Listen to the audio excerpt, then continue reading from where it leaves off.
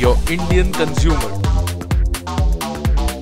ये वीडियो हिंदी में देखने के लिए स्क्रीन पे दिख रहे ऊपर की तरफ दाएं बाजू आई बटन पर क्लिक कीजिएगा। Hey consumers, it's me Prasad Vedpatak, your Indian consumer, back with another video. And in this video, I'm going to show you how to replace a ceiling fan's capacitor. So firstly, let's start with checking the capacitor.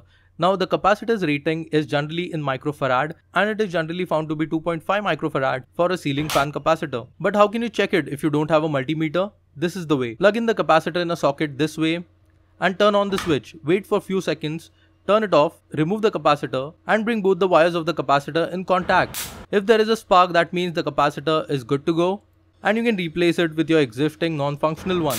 So for changing the capacitor, firstly remove this cover, and I'll personally recommend you to check each and every point for any kind of electrical leaks. Even if the switch is off, I recommend you to check once using a tester. So once you're done with that, inside you will see all these cables. They might look a bit confusing at first, but trust me, they are very simple to understand. The red cable that you see over the top is the phase cable, and you don't have to touch it in any way for replacing a capacitor. Now this red cable can either be on the bottom or on the top. In this case, it is on the top. Below that you see 2 points in which there are 4 cables respectively. The 2 grey cables that you see are straight out of the capacitor, and those are the 2 points which we are concerned with. Out of which the middle one is just a connecting point and the last one is a neutral point. To understand this in detail, we need to take a look at the circuit diagram. You can see 2 open points, one of which is phase and the other is neutral. So in the photograph here, the yellow wire that you see is of the phase and the black one is neutral. The yellow wire runs to connect the running winding and starting winding, which is shown by the red color wire here in this picture. So yeah, that is the wire which connects the starting winding and the running winding. Now let's talk about the capacitor. So the one end of the capacitor is connected to the starting winding and the other end is connected to the running winding and finally runs down to the neutral point. So from this circuit diagram, one thing is very clear, that one of the point of the capacitor goes to the neutral point, which can be seen clearly in this picture here.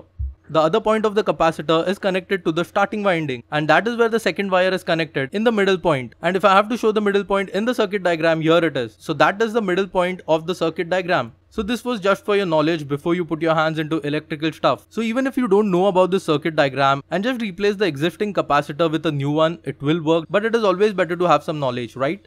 So let's move on to our fan now. So I've removed the older capacitor and I'll replace it with a new one, and I'll have to wind the wires now. So here you can see in this fan, the neutral point wire is in yellow. So this is a very important point. In your case too, the color of the wires can be different. So the colors and the wires I'm showing you in this video cannot be taken as a color code. So a point to note. And now I'm connecting the second wire, which will go into the neutral point. Once I've connected both the wires, I'll have to screw them in their respective points and in place. So there you see in the middle point, I've connected the wire which connects the starting winding and the capacitor. And in the last point, I've connected the fan's neutral wire with the capacitor. And this completes the circuit.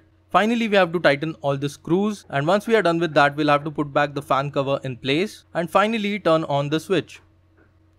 And there we go, our fan has started. So that is how simple it is to change the capacitor of a ceiling fan. And well, for now, that was it from my end. If you have liked this video, definitely give it a thumbs up. If you were watching my video for the first time, do hop onto my channel, check out what I do. I make videos on all Indian consumer goods and services. So if you like what I'm doing, do subscribe to my channel and be a part of the Indian consumer family. Right now on the screen, you can see some of my other videos. So if you're interested, you can simply click on them and view them. I also make a weekly vlog which I post every Tuesday. So if you want to take a sneak peek in my personal life, simply tune in to WTV, which is weekly Tuesday vlogs. Well, for now, this was Prasad Vedpatak, your Indian consumer, signing off. Remember to serve before you swipe, and if you don't need, you don't buy. I'll be catching you in the next one. Thank you.